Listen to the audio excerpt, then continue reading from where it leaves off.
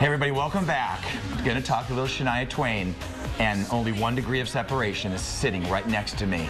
But practically, her career was halted when she found out her husband was cheating on her with another woman. Now, she's turning tragedy into reality on a reality TV show. And my guest is a local therapist, and she joined Shania for the show, but not as her therapist. Anita Vaccaro is in studio to tell us why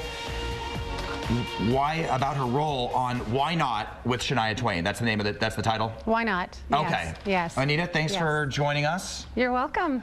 You're welcome. What is going on? There's like twists and turns in the show, and you're a big part of that. Yes. But you are a therapist. Right. Okay, yes. So what's your role in the show? Yes, and I came on to not only talk about the therapy side of it and what a therapist thinks and how they deal with certain things, but actually as the person, because as I said in the show, I would rather help than try to hide the past. Okay. You know. And what was the past?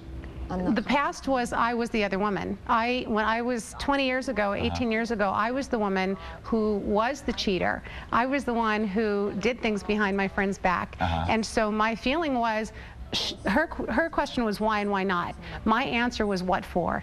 Okay. And so I was trying to help her to kind of process her pain by telling her different scenarios of what that woman is thinking of, you know, not only my own, but as a therapist seeing other people and being able to speak also as to what they might be thinking.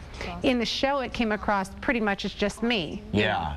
So when I got on it, you know, I got an email basically from the producers that said they got an email from Shania saying, you know, forget everybody else, we want Anita because she can speak from all these perspectives, we can help people, and it's going to be fabulous. Plus, it's just going to make for contentious drama. Right, exactly. Hey, hold on, let me just break from this topic for 1 second. Yeah. Okay, she's pretty hot, huh?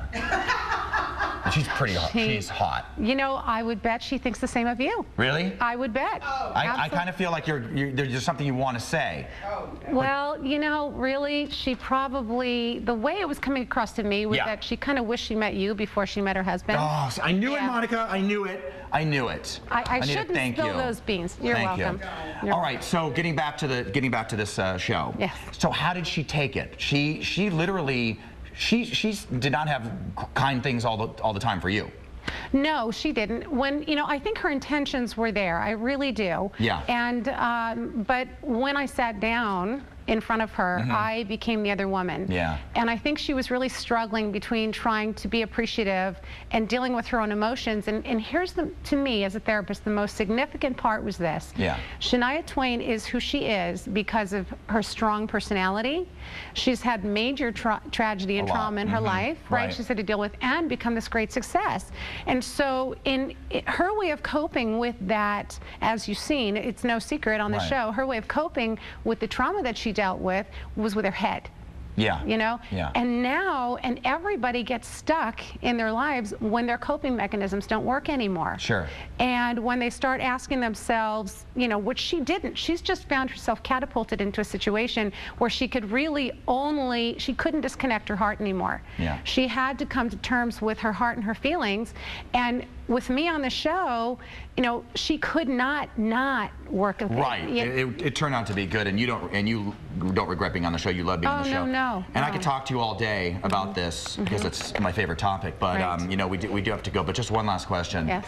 She's pretty hot, huh? She's pretty hot. You know, I'll tell you, if I was, you know, if you were her, if I was her, I would be, you know, all over it. We wouldn't be in front of the viewers anymore. Exactly.